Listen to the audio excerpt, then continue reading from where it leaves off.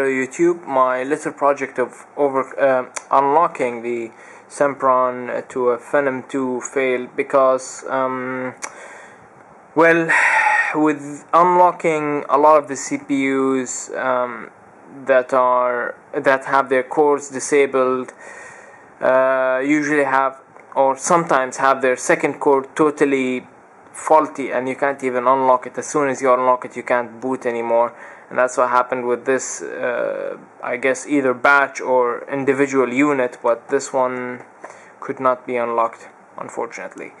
Even though I have a great cooler for the time being, it's an overkill. There's actually my 1090T cooler. I've replaced it with a Noctua.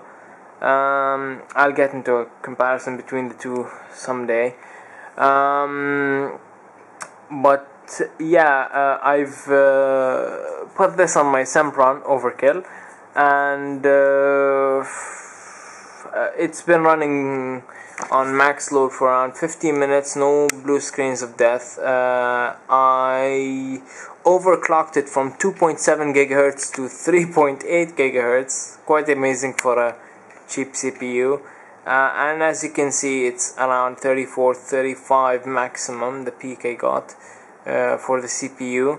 That's way below what this die can or chip can handle, but starts getting very unstable at 4 gigahertz. I'm not very sure if I'm gonna overclock it to 4 gigahertz, maybe later for fun. So yeah, the CPU is actually a good one as a budget CPU, and if you get lucky you can actually unlock a second core and have much more of the performance than what you would get with a single core.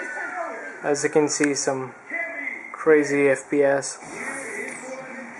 See over the Sempron, which is overclocked right now to 3.82 I believe gigahertz.